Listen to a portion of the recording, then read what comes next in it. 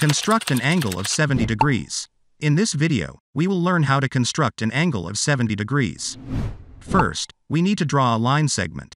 To do so, take a ruler and draw a line segment, and label the endpoints as A and B. Before constructing a 70-degree angle, we need to construct a 90-degree angle.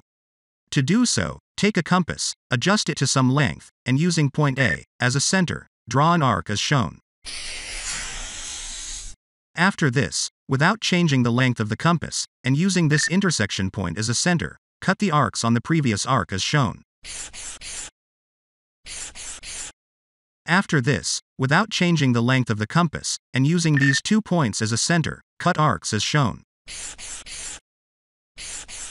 Draw a line passing through this point from endpoint A of the line segment.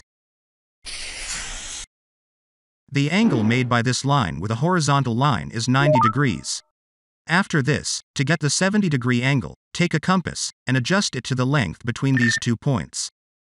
And using this point as the center, draw an arc as shown. Next, adjust the compass to the length between these 2 points. And using this point as a center, cut an arc on the previous arc. In the end, draw a line passing through this point from endpoint A of the line segment. This line is inclined at the required 70-degree angle. You can cross-check by using a protractor. I hope you have understood how to construct an angle of 70 degrees. If you liked this video, click on the like button, and if you are new to my channel, click on the subscribe button and turn on all notifications to get my latest videos.